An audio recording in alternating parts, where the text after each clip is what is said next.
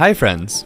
Skype allows you to view history of all the paid calls you've made and text messages you've sent.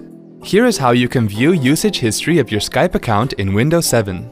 While you are signed into your Skype account, click on the Skype tab at the top left corner of the Skype homepage and then click Account from the menu that appears.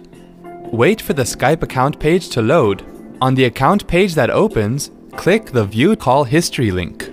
You will be taken to the My Usage page where you can check your account's usage. Click on Back to Account to go back to your accounts page. Wasn't that quick and easy? Thanks for watching.